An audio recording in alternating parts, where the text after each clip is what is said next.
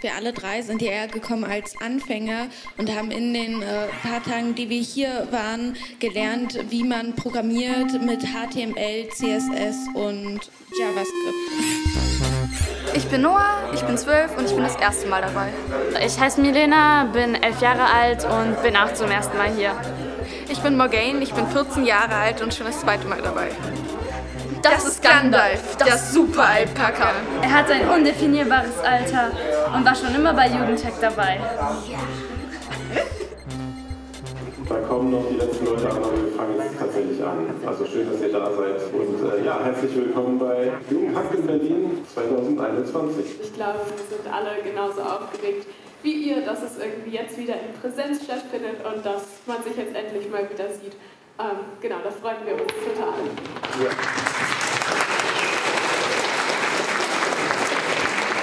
Viele von euch sind hier heute das erste Mal neu dabei. Es soll einfach Spaß machen, ihr sollt neue Leute kennenlernen. Es gibt keine Note, es gibt keine Deadline und es ist auch nicht wichtig, dass am Ende was Fertiges rauskommt. Wir hatten jetzt in der 8. Klasse ein Jahr Informatik und in der 9. ist das schon nicht mehr. In diesem einen Jahr haben wir auch nur gelernt, wie formatiere ich ein Word-Dokument. Es ist halt Medienkunde. Ja. Ich bin dahin gekommen und war so, yay, eine Klasse Informatik, endlich. Wir haben Word-Dokumente formatiert. Also es wäre zum einen halt so eine Website, wo man nachgucken könnte, es gibt viele Verschwörungstheorien, was für Fakten gibt es, die das widerlegen und wo sind diese Quellen. Das ist halt sehr viel Recherche, aber ich denke, da kann man sich auch viel ausprobieren, auch beim Programmieren der Webseite, das sehr viel Spaß macht. Also ich kenne kaum Menschen, die sich für so etwas interessieren, schon gar nicht Menschen in meinem Alter. Wir sind zwar eine MINT-Schule, aber es gibt halt außer in der MINT AG niemanden, der sich für sowas interessiert. Ja.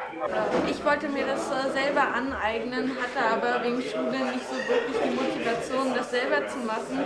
Deshalb ich immer total aufgeregt war, weil ich hier bin umgeben von Menschen, die mir helfen und da bin ich auch total motiviert dabei, hier was darüber zu lernen, was ich dann mit dem angelernten Wissen zu Hause weiter nutzen kann. Wir wollten nämlich auf das Problem aufmerksam machen, dass immer mehr falsche Informationen im Netz verbreitet werden. Und deswegen haben wir uns gedacht, wir erstellen ein Quiz zu dem Thema, wie viel Verschwörung steckt in dir.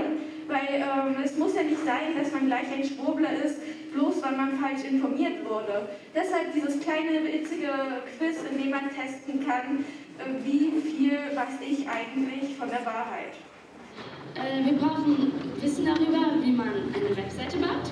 Ich mache halt schon immer so technische Sachen halt und Computer. Mit Scratch habe ich schon kleine Filme so programmiert, zu Weihnachten zum Beispiel für meine Großeltern. Und mir hat es halt Spaß gemacht und deswegen wollte ich halt Jugendtech auch probieren, um noch mehr darüber halt zu lernen. Vorher hatten wir einzelne Projekte, da wir nur zu zweit waren und uns schon kannten und andere kennenlernen wollten und sie ganz allein in ein Projekt eingetragen waren, haben wir sie mit ins Boot geholt. Wir standen da, als sie sich angemeldet hat, willst du in unser Projekt kommen? Vielleicht ein bisschen aufdringlich, aber es hat funktioniert.